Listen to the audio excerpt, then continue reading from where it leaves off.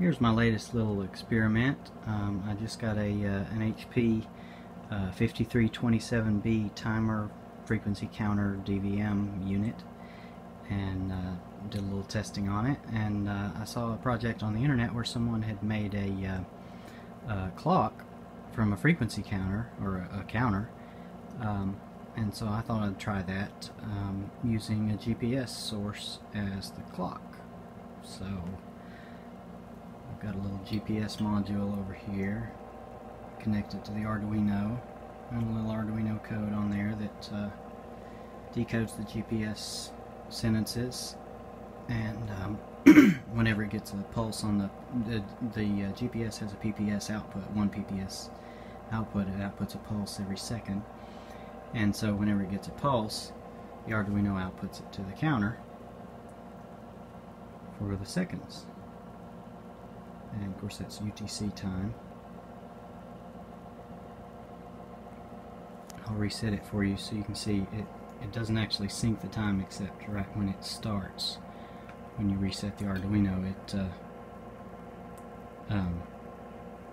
sends a bunch of pulses to set the time.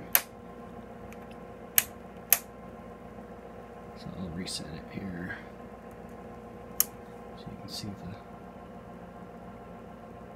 the time sync.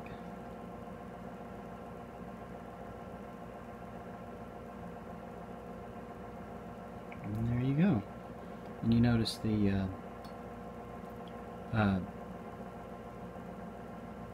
display is a little bit quicker than on the LCD.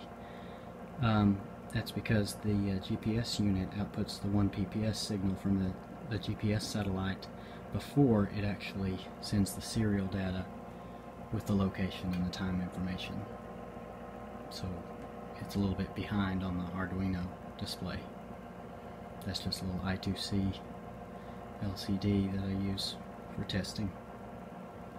But it's a pretty cool unit. I like the Nixie tubes. They have a nice look.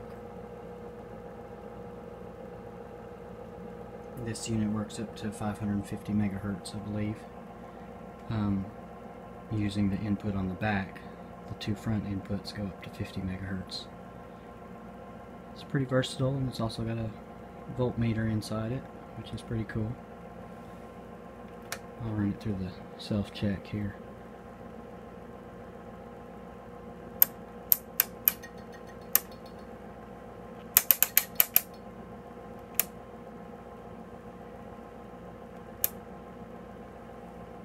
It's counting its internal reference.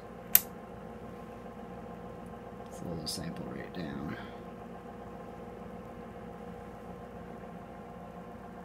And sometimes it shows a 1 on the small digit, but when you do the most precise, it counts all of them. Actually, this is a 1 second gate time. The 10 seconds, it also does the same accurately.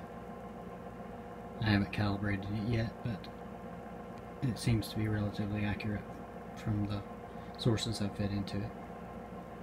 So that's it.